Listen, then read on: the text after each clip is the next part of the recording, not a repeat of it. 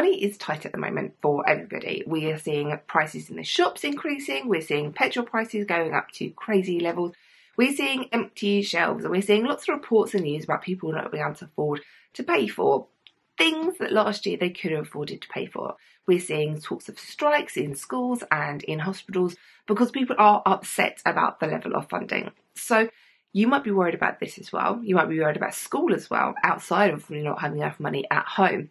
So what happens if your school goes broke?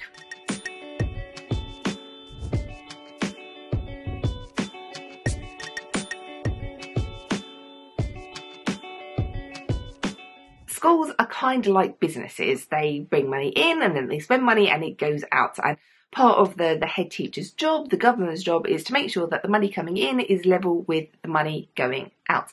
That is part of that responsibility. But it's not working at the moment. The money going out is massively more than the money coming in. And schools get money coming in based on the number of students, based on any additional needs that the students have. They get a bit more money for any pupil premium students that they have. And schools can't really just bring in more students. There is a fixed number of students, there's a fixed number of classrooms, there's a fixed number of teachers. You can't really increase the amount of money schools are getting in. But the problem is the amount of money that is going out of schools is increasing massively because teachers got a pay rise over the summer, but the government didn't give many schools any more money to pay for this pay rise. And then the electricity prices are going up, gas and electricity prices are going up massively, hugely going up, but schools don't have any more money to pay for this. And this website was launched recently by one of the teaching unions, and you can go and look up your school. I'll drop a link in the description down below. Where it basically shows the shortfall, how much money how much more money they're spending than they're bringing in, compared for 2023, 2024, compared to this year. So even if, not even like hugely different, it's just how much less money they're going to have next year compared to this year. Now, normally when a school goes broke, and this is not something that happens very often because lots of people will step in to try and help, or things will change, and generally they try and avoid schools going broke. But when they do, the schools kind of have to shut. And that's a very, very rare thing to happen. It doesn't happen very often, but it does happen. The problem is, at the moment, all schools, nearly all schools, are facing a massive shortfall in money. No schools have enough money.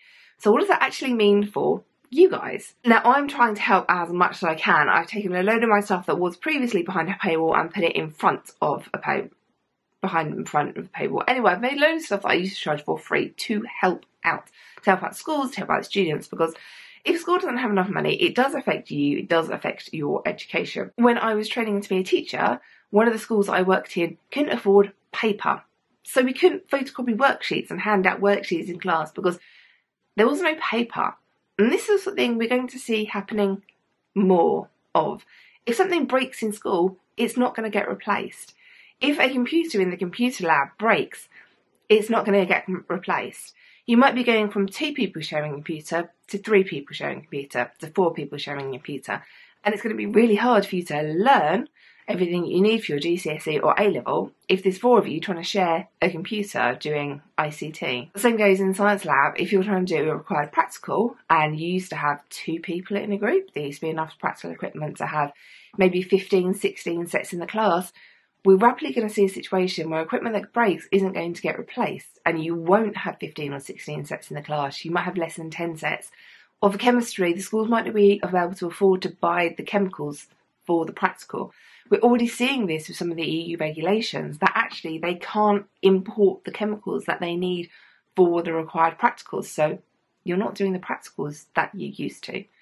You're going to see some of the smaller subjects disappearing.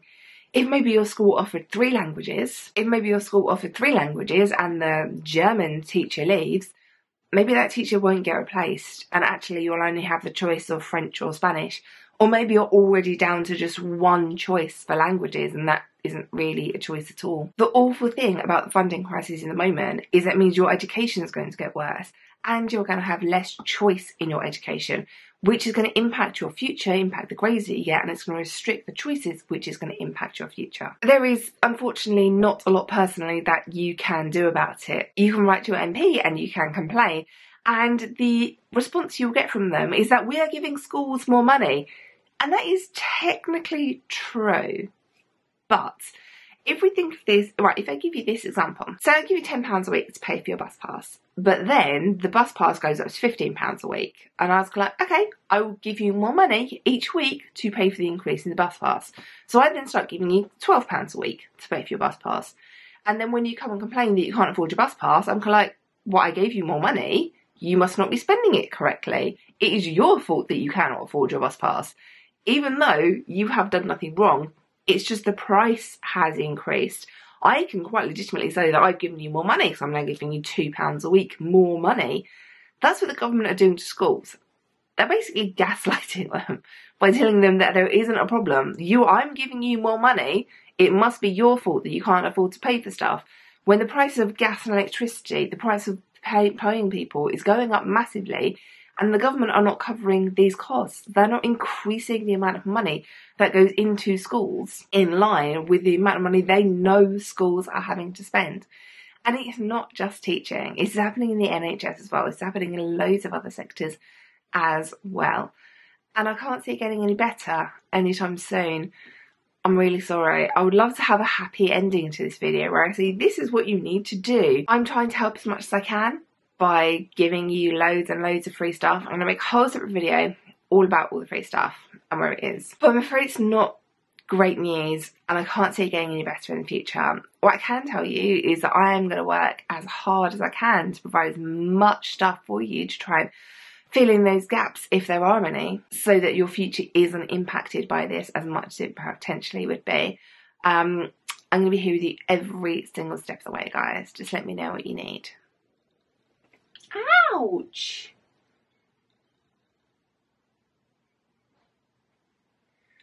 This is why in some videos I have unexplained scratches.